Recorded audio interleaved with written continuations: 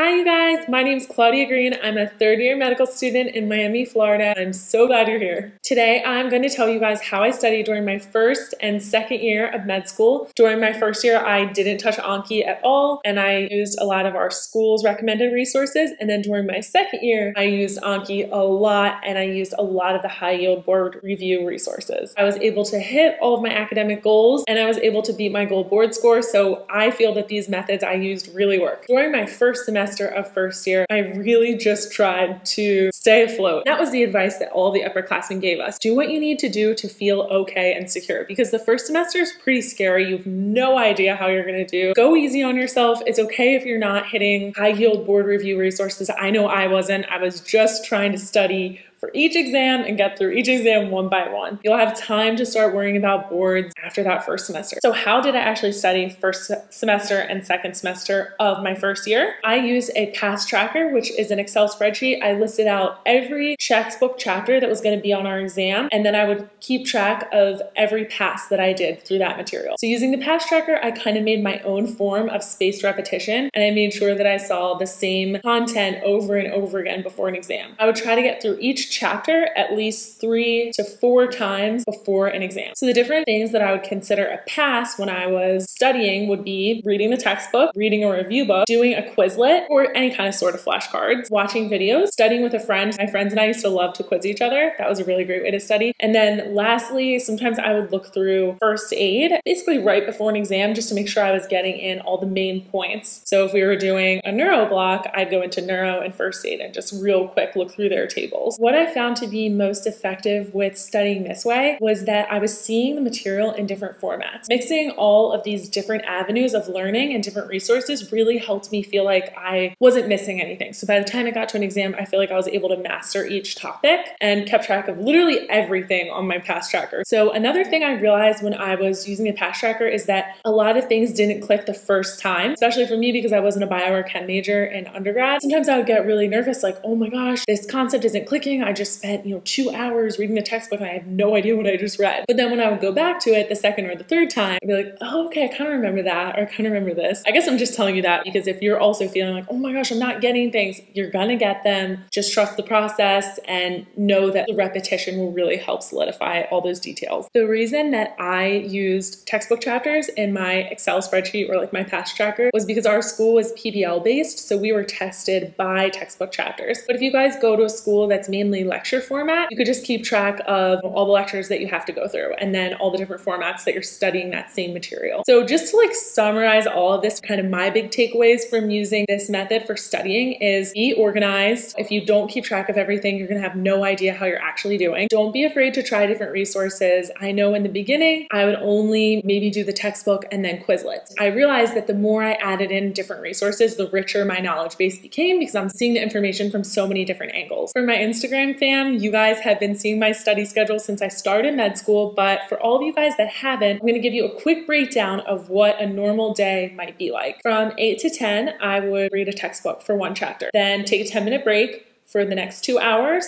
I would maybe do a Quizlet and go outside for a quick walk. Then it's gonna be a little after 12. I'll take a break until 12:30 and have lunch. 12:30 to 2:30, I'll have class. From 2:30 to 3, I'll take a break, regroup after class. I was always just like fatigued, and it's also midday. I know I would need like a half an hour break. From 3 to 4, I would do videos for another chapter. And then from 4 to 5, I would go on another walk and do Quizlet. 5 to 7:30 was pretty much like my long break in the day. I would work out for about an hour, then shower, eat dinner, hang out with Matt. 7:30 until I went to bed, about 10:30, maybe 11 at the latest. If it was an exam week, I would be done learning new material, so then I would try and study with a friend at night. And if it was not an exam week, then I would be continuing to learn more material, so I might go back and read the textbook or do a Quizlet. That's what a normal day was like for me, how I studied during my second year of med school. During second year, I focused a lot more on the high yield board review resources. I learned how to use Anki and decided that I was gonna gonna really use this resource to prep for boards. So I used the Anki deck. It's free on Reddit. My method for studying during second year was I would find videos that related to the chapters we were being tested on, watch those videos, and then I would add in the Anki cards for the videos. So let's say I watched a sketchy video on SSRI because we were doing,